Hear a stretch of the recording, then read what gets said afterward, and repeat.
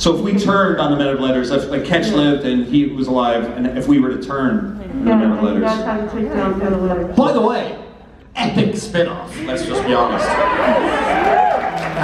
Yeah, I think we had talked about this before. We were like I wanted the idea of what would the global Men of Letters look like if they became a unified group, like you'd have Japan, Brazil, Australia, Canada, you know, Canadian Men of Letters.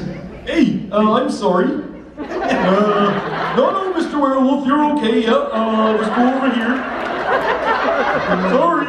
Yeah. So we're trying to make up with Sasquatch, eh? So we just took him like a 2-4 beer, and we just said, hey, let's take it easy. We don't have to fight each other. Let's just give it a hug and have some beers and some chodes around the fire, right? And have some Nutella. For like go to Timmy Ho's and get a double-double, and we'll call it a night, right? Do you have Timmy Ho's in Jersey yet? Has it made its way down? Tim Hortons? No. Vermont has it. The coffee is good, but not New Jersey? You got Timmy Ho's in New York, but not New Jersey. New York, New York, New York, New York. But I think we would actually, to answer your question, it would be a fun double agent thing, where we would work from the inside, don't you think? Yeah. Wouldn't that be a good way to do it? Yeah, like I think the first port of call would be to kill Dr. Hess. Would be like, because you were close to being a double agent, right? Like if you had lived, I was on the way to being that. Yeah. I think that would have been, to answer the question even better than someone asked, well, what would happen to Mick? I think that's exactly. He would have tried to, because he would have felt bad for all his brethren, even people like yourself, and Lady Bevel and everyone else that came through the horrible institution that was Kendrick's. And I suppose that's what he would do. He would try and get back in there. He would execute Dr. Hess in the most insane way possible. Do you think you could deprogram Ketch like Ketch tried to program Mary? Do you think there's a way out of the brainwashing? Well, I think by the end of by the end of the show, although you didn't have a heart, you kind of had a heart. You know what I mean? Well, I had a heart and then I didn't have a heart. Yeah, you had a heart and you didn't have a heart. Yeah, but like I think you know what did you say that one of your last lines meant to friends? Yeah, I love that.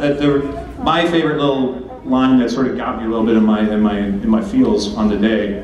Yes, was all the backstory was when he gets out of the hospital bed and he goes, I have to see my friends. And I think that's the first time that he's ever known what friendship is. Aww. And God, Ketch.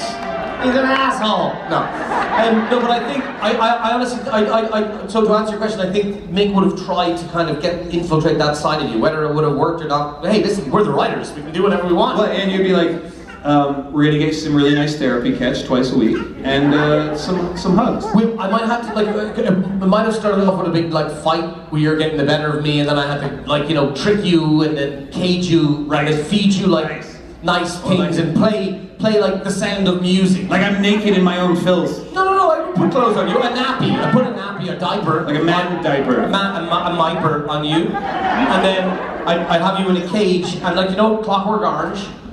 Yeah, have you seen that movie, Clockwork Orange? And you do the eyelids and the deprogram. So they show you all the war and stuff, but I would show you nice things, like the Teletubbies, like in My Pretty Pony and Rainbow Dash. And yes, My Little Pony, I love that. Or Care Bears, remember the Care Bears? Care Bears,